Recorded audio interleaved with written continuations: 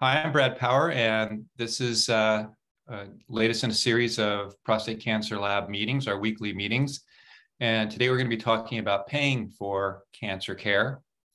This is one of a number of personal items that are off the topic that we usually talk about, because we're usually talking about testing and matching with, treatments with biomarkers and things of that sort, functional testing. But these are a number of the kind of issues that cancer patients deal with. We've had a couple of sessions on nutrition, and we'll have a couple more. But financial toxicity, financial issues, managing this is something we know is an issue. It's kind of came out of a conversation I had with Kevin, who told me about some, again, I like the notion of hacking, that Kevin had a hack, like a way he got around some of the pricing challenges, shopping around using GoodRx. And so that's the background for this. And I'd been in contact with Nancy for a long time. I'd heard about her work at Nancy's List, and I thought she would be a perfect person to bring, given her wide experience in this and other issues related to challenges people face when they get a cancer diagnosis. So I do a round of introductions, Nancy, Mike, and Kevin, and then each introduce yourselves, and then we'll just have you make sort of an opening statement or whatever you want to say, share a slide, whatever it might be, and we'll let the conversation flow from there. Nancy. Okay. What I bring to the table here is I was diagnosed in 2004 with stage 4 ovarian cancer. I knew nothing about cancer. In fact, when they said it's stage 4 ovarian cancer, I said, "Oh, thank God it's not appendicitis," which I thought it was. And yippee, let's go. And then I said, "By the way, what's stage 5? So that's what I started with. During my many long aggressive infusions at Stanford, where I was treated, whenever I had the opportunity, I invited my fellow sisters and brothers to tell me their stories. And I'm a clinical psychologist. I can't stop talking, and asking questions and wanting to understand what people are going through. And I was very, very struck by the helplessness and hopelessness and isolation and distrust and just anguish that these people were feeling. And what was striking and what changed my whole life was finding out that they weren't so much fearful about living and dying as they were about the money, that they didn't have the money to get treated. They thought if they told their doctors they weren't taking their medications because they couldn't afford it, they wouldn't get treatment. So this was pretty hard to hear. Some of them were scared to pieces that if they told their employer, they'd lose their jobs. If they had insurance, it wasn't good enough. They just didn't know how to pay for basic living expenses. I mean, people would say they had to choose between food on the table for their families or taking their meds, and they chose the families. Of course, they didn't tell the doctors they weren't taking the meds. And this one man told me that he was considering suicide because he was a financial burden to his family.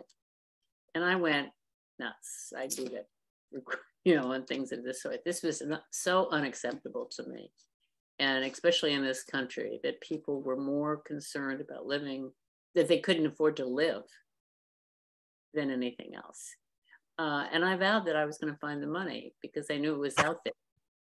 I knew there were organizations or people or whatever that could support people who were being treated at Stanford and everywhere else around the planet and didn't have to go through this stress. And from a professional sense, I know that stress doesn't help any of us with our cancer issues. And I needed to find a way to mitigate this stress of financial concerns. So I started this project. I had started a nonprofit in 2006, which was called Nancy's List. And it was just going to be a list, that was my main plan, of financial resources that I could research and find and give to the people who needed them the most. Luckily, I met amazing people along the way and learned, as many of you know, that there are angels in our midst as we go through cancer. There are a lot of incredible people and organizations who want to be helpful, and that's what they're there for. So it's important that we learn how to navigate the system, the financial system of cancer treatments, so that we can be on top of what we have to do. I have my own personal experiences with, financial disasters, from getting bills from Stanford for tens of thousands of dollars at a time, even though I did have a fancy PPO, but they don't cover everything. So this is my gift. This is my love letter to the universe, and thanks and gratitude for my recovery, and no more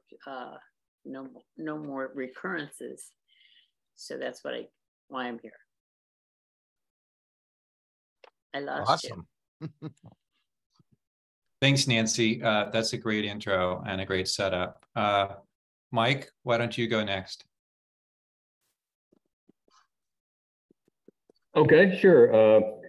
Basically, I've got a little slide deck here that basically provides a little bit of insight as to some of the challenges I have seen as I look going into 2023, knowing full well that I'm a Medicare eligible patient, so therefore I've got Medicare Part D, and there's a lot of issues with that, with the thousands of plans they have out there on the Medicare.gov website that you can try to provide them the information as to what drugs you're on. The biggest challenge I see and have found is that you never know what might be new tomorrow, depending on your cancer, your treatments, et cetera. So I don't know, Brad, if you can allow me to share or not here, and if so, I'll try to walk through this real quick, and if it gets too laborious, I'll stop.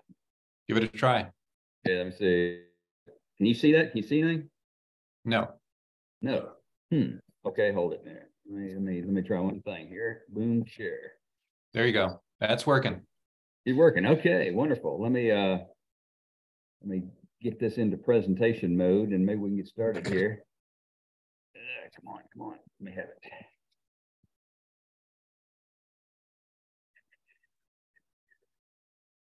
it. I got stuff in the way is my problem here. Just a second here. Well, I can't move. Anyway, hopefully you can see the whole thing, because I can't. Let me move you all a little bit here. There we go. So basically, like I've already mentioned, the biggest issue is, not knowing what you might need makes least cost planning oftentimes a challenge. And as I've already also mentioned, you can go out to the Medicare.gov website, and there's thousands of plans, and it basically asks you for what drugs you're taking or what you think you might take, and then it gives you a whole plethora of different options at different costs. So I've just what I've done is, Mike, could you hit? There's a slideshow on the bottom, towards the bottom right. There's a thing called. There you go. Click on that. Thank you. Okay. So basically, I did an example where I basically took the drugs I'm currently taking, but then also as I have continued to look at one of the cure match options, of which there are 2 drugs and a 3-drug combo that cure match made available to me. So I have used those, and on this particular page there at the bottom there, everolimus and iclusig, I guess is how you say those. But what you see here is effectively the per month costs for what I'll call my standard drugs I'm currently taking, plus the cure match options, should I need to start taking those. Of course, from the standpoint of this example, it assumes that I take them, month 1, which would be January 2023. But you can see here that we're looking at, almost $20,000 plus the annual premium of $339.60. So, it gets pretty pricey pretty quick. Then I also just took a look at what current drug list alone is without the cure match options. As you can see, it drops significantly because the 2 cure match options are pretty pricey, but I'm still looking at over $4,300 per month. And so then I took a look, okay, what if we just looked at the cure match only options? And as you can see here, those come to about $22,386. And so you're probably going, why the difference? And bottom line is that you get into some issues where it's called the donut hole in the Part D space. But when you're taking multiple drugs, then they kind of get offset a little bit. So you do see a slight differential between the cure match only drugs and my current drug list without cure match. And so there's a slightly different difference, about $2,265, which I say is where they're basically spreading those costs across those different drugs. as drug needs change, the plan you're on may no longer provide the least expensive cost options. And of course, like I said, with my example, I could find a different plan that offered a lesser cost for a subset of drugs, i.e. the standard drugs I'm currently taking, but I also wanted to plan for the future, what the future might be, which is including the cure match drugs. So basically I chose, the lowest cost plan based upon everything, even though I may be paying a little bit more for my standard drug list in the interim.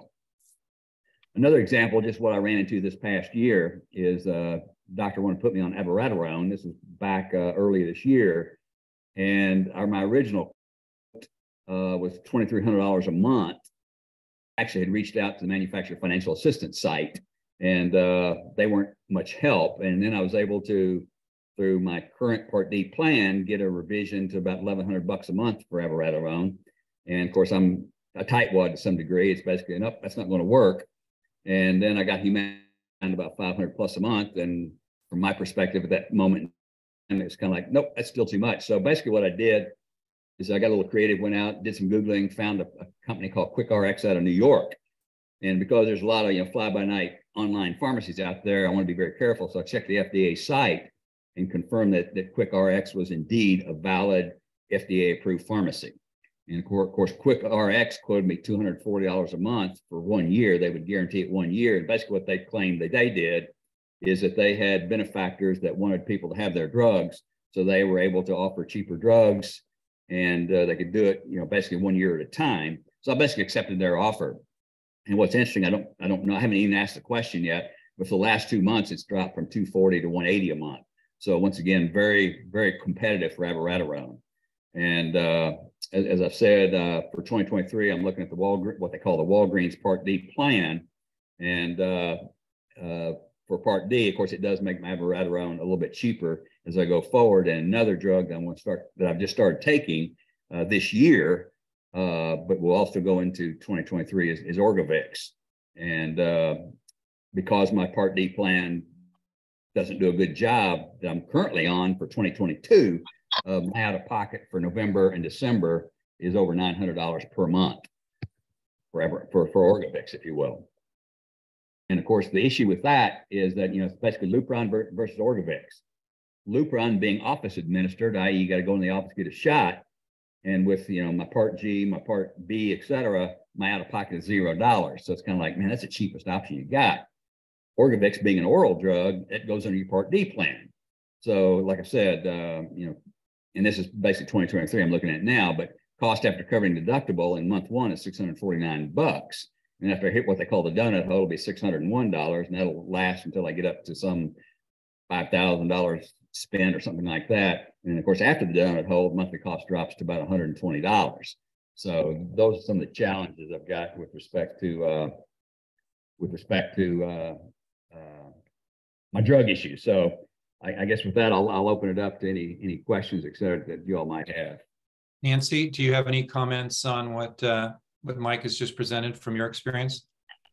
I would go straight to the drug companies. Okay. They have medication assistance programs, every single one of them, and just, spell it out. I mean, you might abbreviate some of this, but I'd go straight to them and see if, you can't do this. This is exhausting. This is stressful. This is not good for us. Yeah, just one comment. I mean, I'm retired, been retired for a number of years, and unfortunately, I'm still getting some deferred compensation from the company I work for. And what I found so far in going to drug companies is I'm let's just say I'm over the limit. I'm not poor, be super poor, but I'm rich enough not to have them help me any. Right, but I mean, I'd go to pharma. If you can do that and break it down. Also, I'm a big fan of needy meds. Do you know needy meds? No, I don't. Okay, it's on my website. There's a big stuff about needy meds, and they can sort of do all this. I'm a big fan of Patient Advocate Foundation.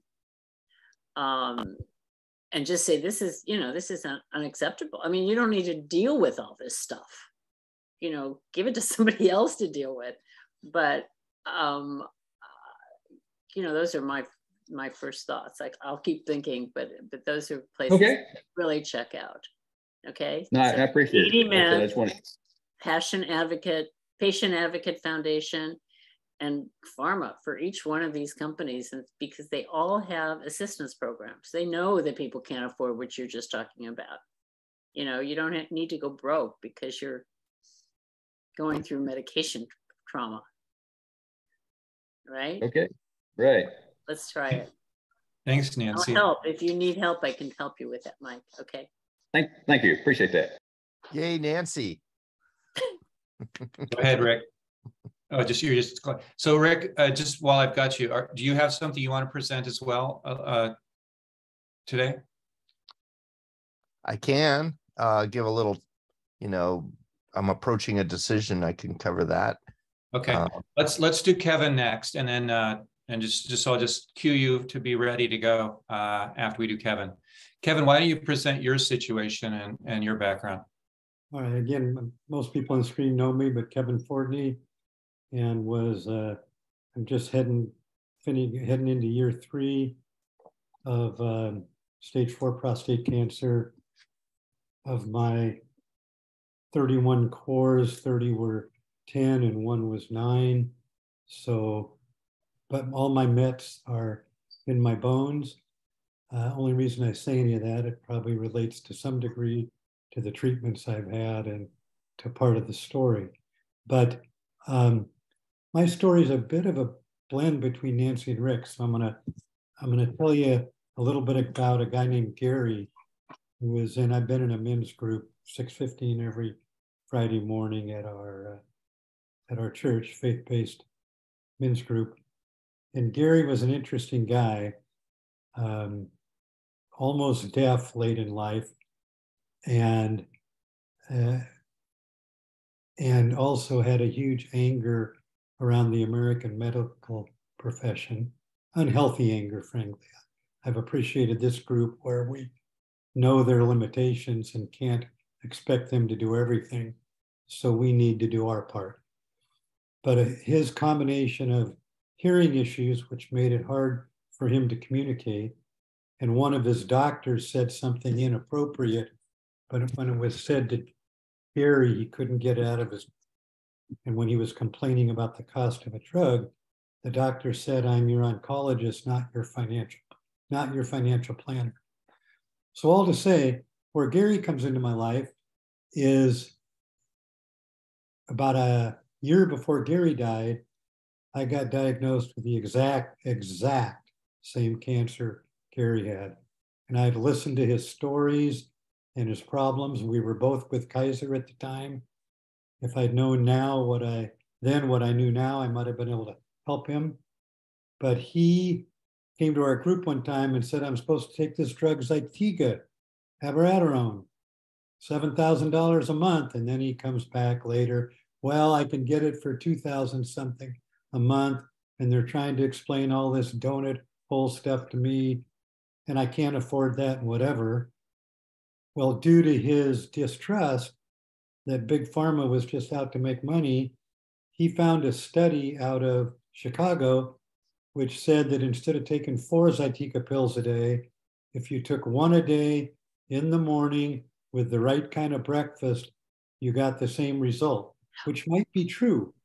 But the point of this whole story is he could have lived about 3 years, and he died after a year and a half because he spent months refusing treatment, arguing, and a good share of it was financially based. So here I am, I get diagnosed, I go on docetaxel. I end up switching over to Dr. Vuki at the Night Cancer Center because I wanted a broader choices of options in the future. And here I go, docetaxel wanes and I'm prescribed Zytiga, and I think I'm sort of prepared from talking to Gary. But sure enough, and OHSU is they work with low income folks and whatever. They have a great advocacy program for trying to help people financially. But when I went to the OHSU pharmacy, I was quoted the $2,400 a month. And then they spent a lot of time talking about donut hole don't worry, it's not going to cost you $30,000 a year. It'll cost you 6 or 8 or 10 by the time you're done. And I came within hours of, well, they also said they had me fill out this elaborate application to the drug company that they said would probably be approved, but it may take a couple months and you're going to have to pay the big ticket. And then when that get approved, it'll be okay. And I came within about a week of starting the drug and came close to just telling them, go ahead. Then I decided to call CVS Pharmacy because they were the pharmacy connected with my insurance. Exact same thing, went all the way to the top, same $2,500 a month, same donut hole thing. And in God's grace, I got a card in the mail that I had thrown away for all the years. It was a Good RX card. So, Brad, I'm going to try to, I just did screen sharing again, and I don't know if it's going to. Yeah, Kevin, when I did screen sharing and I had hit another share screen on the next page, it came up. Yeah, and I'm not getting what I wanted to have come up. Let me try this again. Dang it. I talked to my daughter too, and she said that I had to select. It's working. You did it. There it was. Praise for Meredith. So this is the most current. It was slightly different. Wow. When I did this a year and a half ago. But GoodRx is, it's, and I know, well, I'm not going to waste your time. You guys probably know, but you put your drug in and it brings up all the pharmacies when you put your zip code in. And here we are with the American medical situation again. Fred Meyer, 2,500. Costco, 360, which is where I went, but it was 180 at the time. Rite Aid is now about the price that I paid. Look at Walmart. They're known for the cheapest of everything. So this is the insanity. And this is just one drug. I'm not trying to say every drug we would take would fall into this, but this was affordable. So the other thing the OHSU people did, so I go ahead and choose Costco, paid $180 the first month, but I got a call back from the patient advocate at OHSU, and they put me on the phone on that call with the assistance fund. Took me 10 minutes on the phone. I told them, hey, I'm not rich, but I'm not totally poor. And in my mind, I wouldn't qualify of anything if I wasn't like, however they determine the poverty level. They said, oh no, that's not how this works. So the assistance fund has two programs, purple and teal, and prostate cancer falls under teal. Coincidentally, today I just received this morning my re-enrollment text message because I got my Aberrota. By the time I did this, I paid $10 a month to Costco. So I was accepted by the assistance fund. All I had to do is show Costco one time, the little patient letter or whatever that came with it, and I paid $10 a month. Now, if you were to go on the assistance fund website now, easy to navigate. I talked with them, but they don't have people that'll come talk to us. It's laid out on their website. Problem is, and they do a gazillion cancers. So I'd encourage you, because we're all advocates for everybody we love, just look at it quickly. You won't, if you run across anybody with any cancer, I'm guaranteeing you your cancer's here. The problem is a lot of the things are waitlisted, and prostate cancer is now waitlisted. You can still apply. I don't know how long it takes to clear the wait list. Plus, there are other outfits out there that I didn't put on the slide that I began to look into. Sort of what Nancy's talking about. There are angels out there, but it does take our work, I think, at times to find them. And I'm going to look at your list, Nancy. I am going to be able to re-enroll ethically because I talked to somebody there and said, hey, I'm not on abiraterone anymore. I don't know if I'm going to be on any drugs in 2023 that fit your program. They told me to re-enroll under abiraterone, then just not use it. And if I have a drug I need in 2023, that they might be able to substitute that drug. So anyway, that's the bit that I have to share. But the main takeaway is that I am grateful because even though my care has cost $200,000 a year, my cost has been under 10,000. You know, I pay about $4,000 for every infusion, and I have all these scans and stuff. So that I can sort of budget, and it's painful but doable. But on top of that, if somebody's suggesting a drug that you get excited it might be good for you, and it's another huge amount of dollars on top, that's very discouraging. And for a lot of people, they don't have the resources that, and maybe their place in life is not as fortunate as we are, and they just buckle under and quit. Right. So I just want to be able to help people not quit. I'm with you. Thank Hey, you. Kevin, can you This is one, go ahead. I was just going to, if you can just stay on this slide here for a second, because it's really fascinating. This one here? Yeah. What's really fascinating for me is what an anomaly this is in the world of e-commerce. I mean, there's complete transparency. I mean, if you're going to go and you're going to buy, whatever, a roll of toilet paper to, a new piece of furniture online, you're going to be able to shop and you're going to be able to see, what the cost is, by retailer. It's almost like the drug companies or whoever, or this is GoodRx, I'm not sure how this is being driven, don't recognize that we see this transparency. Why is it cost? Why is Rite Aid able to sell it to us for $186? Yet was it Walmart has the gall to stick it to us for $5,800? I mean, that's just. And then if you look at what's this coupon? So if you look at Fred Meyer Pharmacy, coupon 46.45, that same coupon is at Walgreens for 46.45.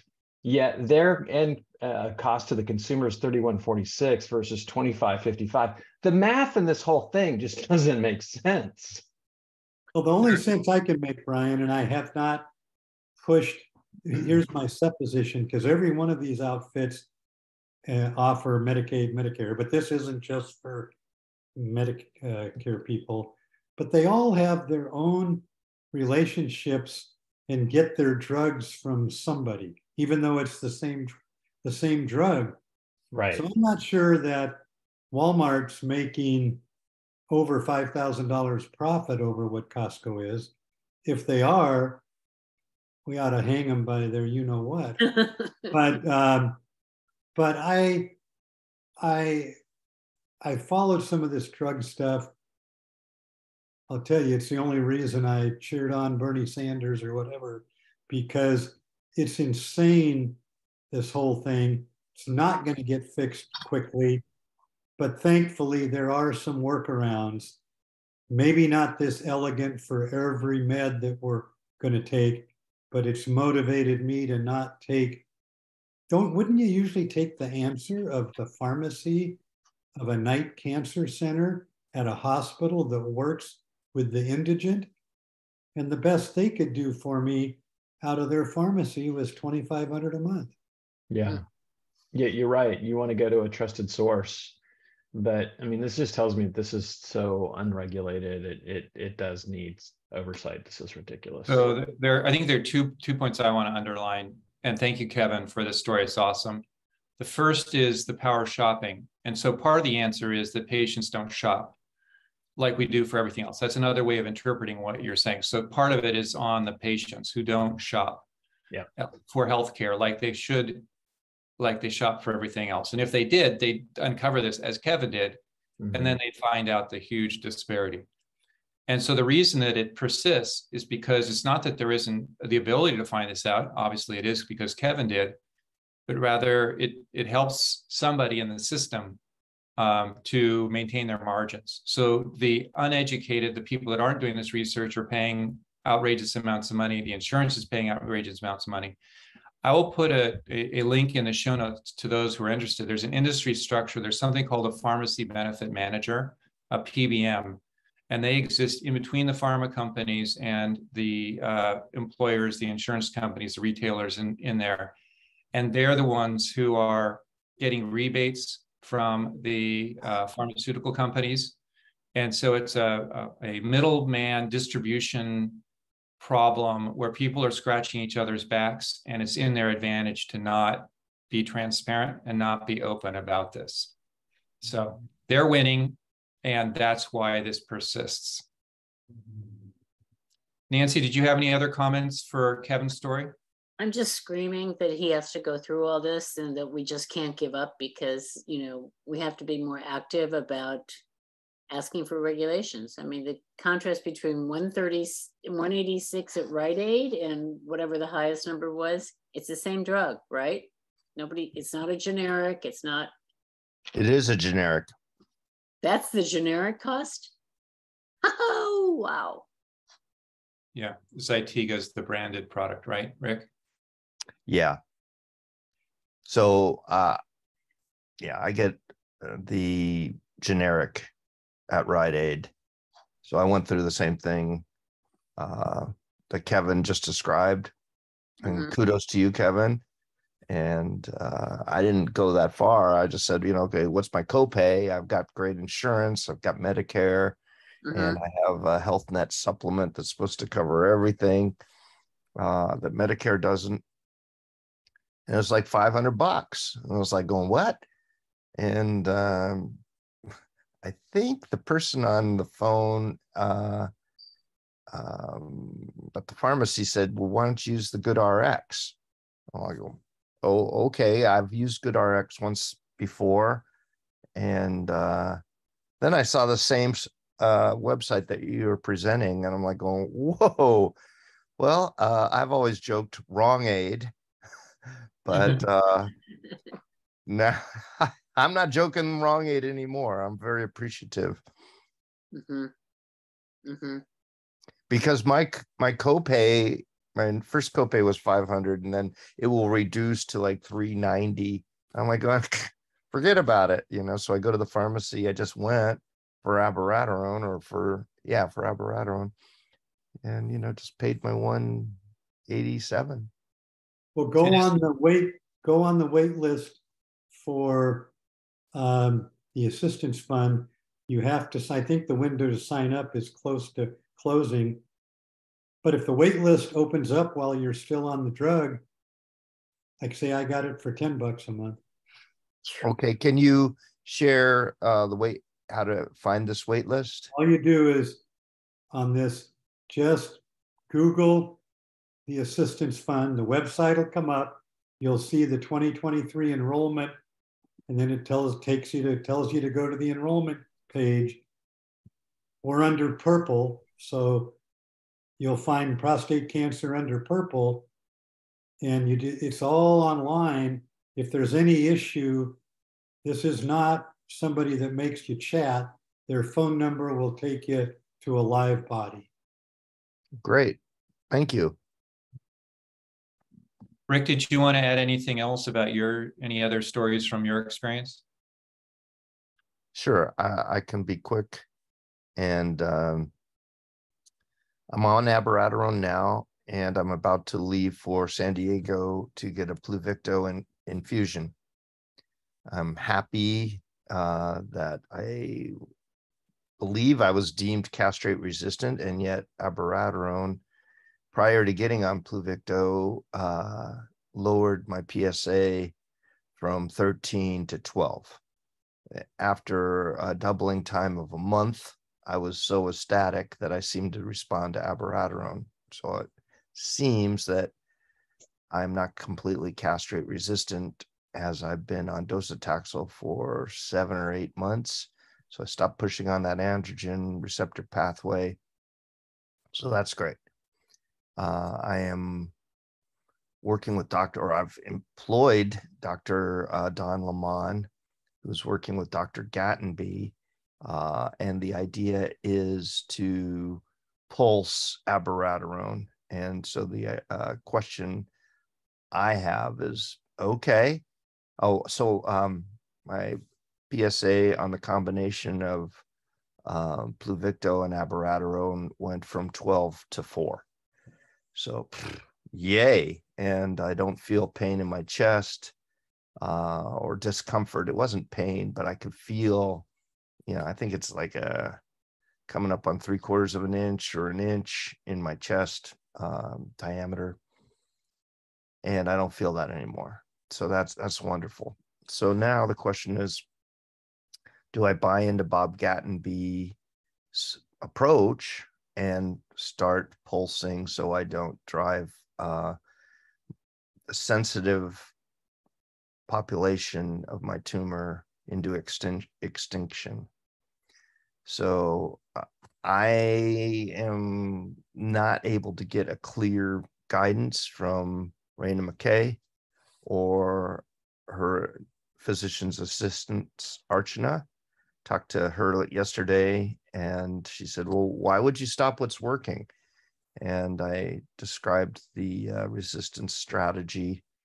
And she goes, wow, well, they just don't know. And I said, I'm looking at my PSA weekly because Dr. Lamont asked for it weekly to model my resistance. And she goes, wow, I don't even know anything about that. Because I said, well, how does Pluvicto work? Does it, make your PSA drop and tail off? Or is it what kind of curve are we talking about? And she doesn't know. They didn't measure it in the vision trial. They just don't know. So I definitely want to stay sensitive. So I'm planning on stopping abiraterone on my own. And Dr. Lamont is wonderful, but hard to get a hold of and doesn't seem to have all the answers either. And the best guidance I get from her, it would not be unreasonable to stop abiraterone as long as you don't have any organ involvement or pain. Rick, let me interrupt there. Just this topic is on the financial aspects. And so let me pull out just a different aspect, which I know you've been in the middle of. And that is, you're being seen at City of Hope, you're being seen with Raina McKay at UCSD, you're being seen at UCLA. Now you've got Don Lamont in the mix. And so on the cost of providers side, and tell us, what Don is charging you, and like, how are you managing that aspect of the finances? Because you're racking up some bills on the provider side, I imagine. Yeah, it's not too bad for me. I think we're all in the kind of the same boat. We're not rich, but we do have, few grand here and there to stay alive. I guess my life is worth a few grand. I have paid so far. Dr. Lamont charges $100. Let's see, no, $10 a minute to talk to me or to review my data. Or so far, I've paid $1,050 to get signed into her deal.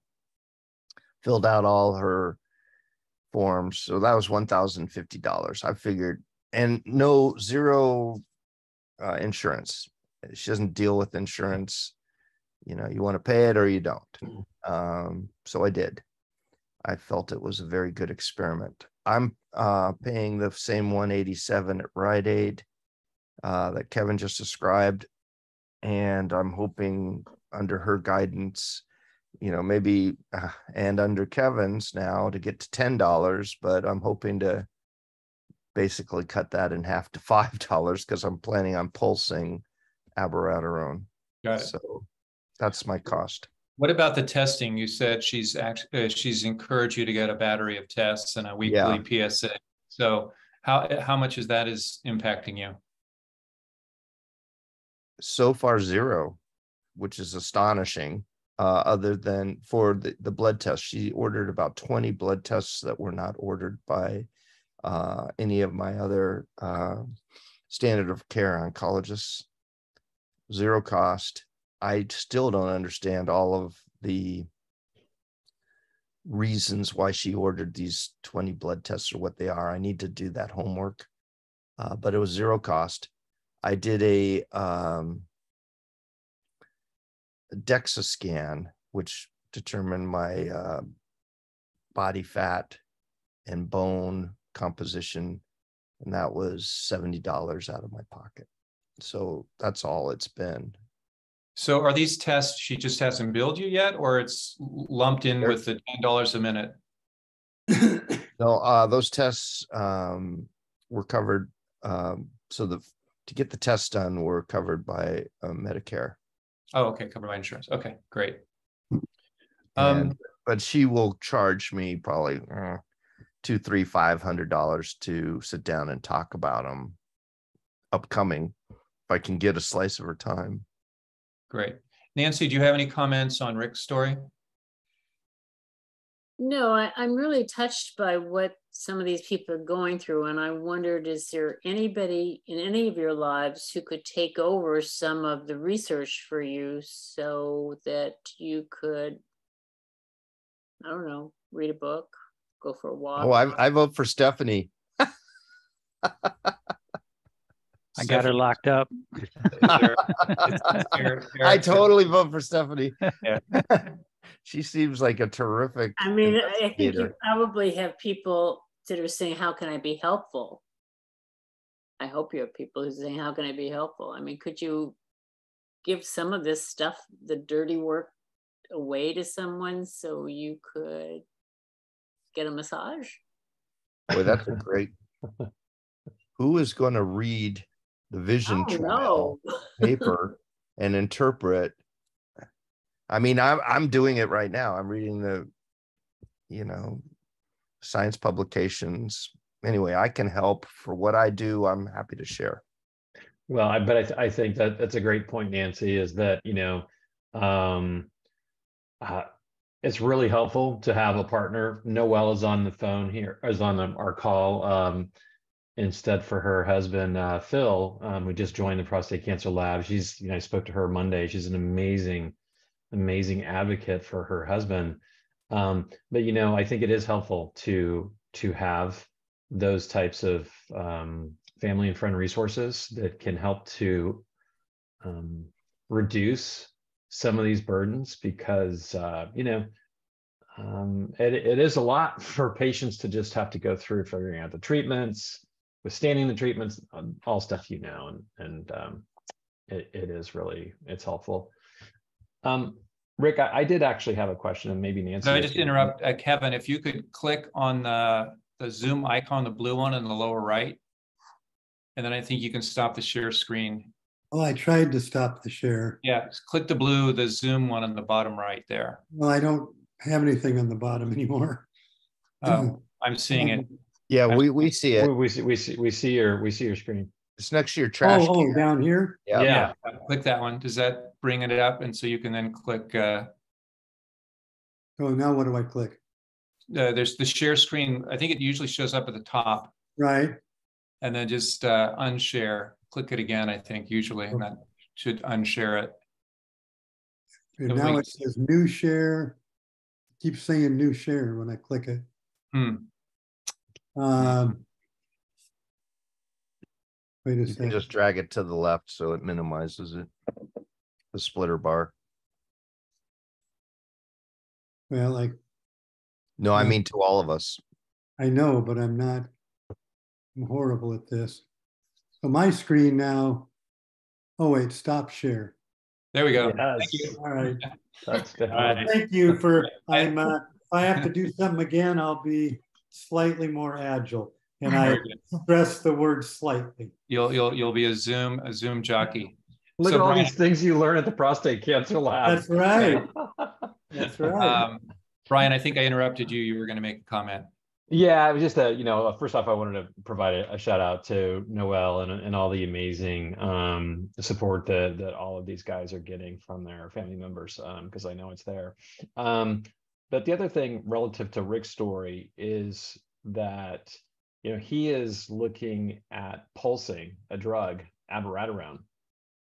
And, I wonder how drug companies feel about that, because that may be it's not maybe an approved way to actually use the drug. And so if you were to use the drug in an unapproved way, does that actually affect the pricing? Nancy, I don't know if you've ever run across that type of situation, but and I'm not saying I don't know if unapproved is the right word, right? But typically abiraterone is a daily drug that you take, every day. And Rick is now looking at pulsing it, where he would, do it, until his PSA rises, or his PSA drops, and then he lets go. He stops abiraterone for a month, 2 months, watches his PSA, and then so anyway, it's unconventional, right? But it's coming under the recommendation of one of the doctors that advises the prostate cancer lab regarding adaptive therapy. So I'm just curious, given that situation, and there may be others like that, does that present risks for Rick in terms of his costs? Who's the only one who's going to answer that? It seems to me is the pharmacology company. Is this legitimate way? Are you taking a risk? Nobody can take risks anymore. We're just too far beyond that risk taking. But I still want to say I'd hit up these companies. They have assistance programs, and they have to be knowledgeable about the things that maybe our physicians and all the wonderful clinicians that we are hiring to take care of us don't have information about. I mean, that's what I'm hearing through some of these conversations. Like, who really knows if that's a safe process for him? He's working so hard. We don't want him, because of money, to not take the drug. Well, I don't think there's financial risk, because all Rick has to do is stock up, and then he can use it any way he wants. I had to go off abiraterone, right? So I have a month and a half supply of abiraterone sitting in my, and nobody's, because nobody takes it forever.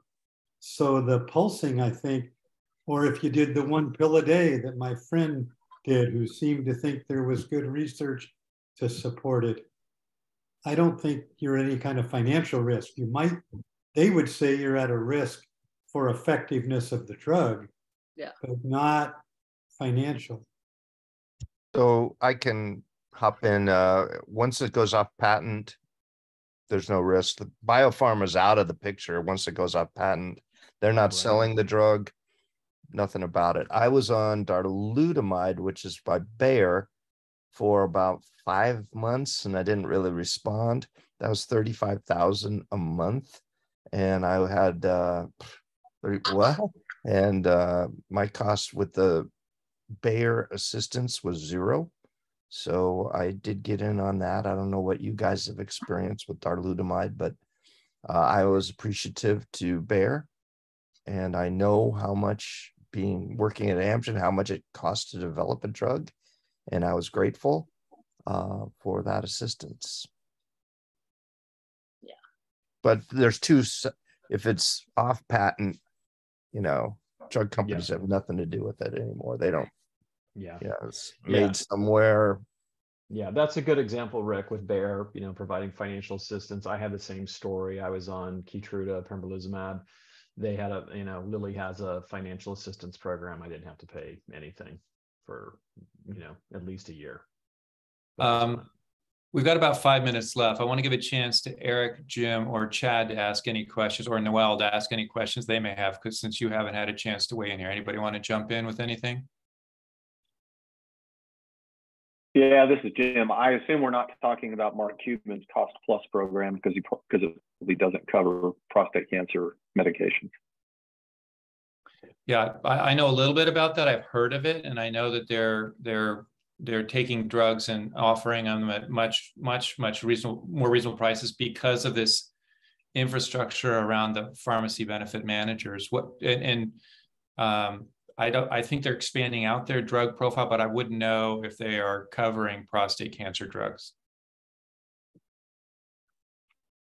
Yeah, I haven't checked into it. I've heard of it, heard an interview on NPR with Mark Cuban, and you're right, they are expanding, I think, pretty rapidly the number of drugs that are available through the program. But just thought I'd throw it out there in case anybody has looked into it. Okay. I do have one thing. I believe Pluvicto is covered for a finite duration, like 100%. I just looked at the bill. It was like $240,000 for my first infusion, and it was covered 100% to my awareness. But once, let's say, it looks like it's still working, and I'm good till June under Medicare, I'm told. After June, like Nancy said, I don't have $240,000 every 6 weeks. That I just wouldn't, it's just not an option anymore. So does anyone have any insight there? Yeah, Pluvicto is currently only FDA approved 6 infusions, period, the end. They're looking at possibly making it available for, let's just say, a second time. But as we know, things are going to move very, very slowly. So we're probably several years out from that. The only other options I've seen for things like Pluvicto, as well as a sister drug that has some stronger side effects, is actinium. And I was on a seminar the other night where you can actually fly to Turkey, spend some time in Turkey, have a great vacation, and it actually ends up costing you maybe out of pocket, you'd be out $10,000 or $12,000. So that's really the only option to get it a second time that I'm aware of. Wow. You might want to talk to Bryce Olson about actinium, Mike, just as a side note. Yeah, no, I'm not pressing for actinium because of some side effects. Okay. It's just another drug that. Yeah. Anything from you, Chad? Noelle, any questions? We've been really blessed. My husband he's still working full time. He's been battling stage 4 prostate cancer. It's going to be 5 years coming up in March. His company's been really tremendous, and we've been blessed. We haven't had really any financial hardship so far anyway.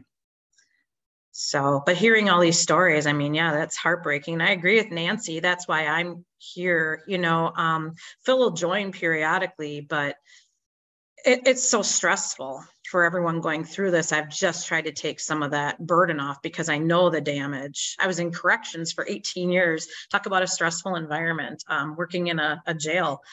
So I know the damage that stress does, and none of you guys need that. I mean, so yeah, I agree. If somebody can help lighten the load in any way, at least that's what I'm here to do. Thank you. Thank you. Well, I think sharing these stories, and I think I'm so grateful that there is this community here that's sharing these stories and sharing possible interventions to make things a little bit easier for everybody, because we all know, just as you said, that just the stress is insurmountable sometimes, and people quit, and you can't quit. It's just not an option. We got to go. We got to make this work. I'm here to help. I mean, I have a website with a whole bunch of resources that are not just about medications, but there's about other pieces of our lifestyle that are financial issues. So go to that, check it out. What is it? nancyslist.org, nancyslist.org. I'll send you a follow-up. But there are other places maybe we can get some, life, quality of life ups, vacations, retreats, all kinds of stuff for free. that can just, yeah, and look at his face. I appreciate it. Yeah, I mean, there are a lot of ways that we can boost our level of life. So check it out. There's a lot on there at nancyslist.org. Call me. I'm available. I'm with you guys all the way. Well, thank you, Nancy, for making some time. Appreciate it. We'll dig into,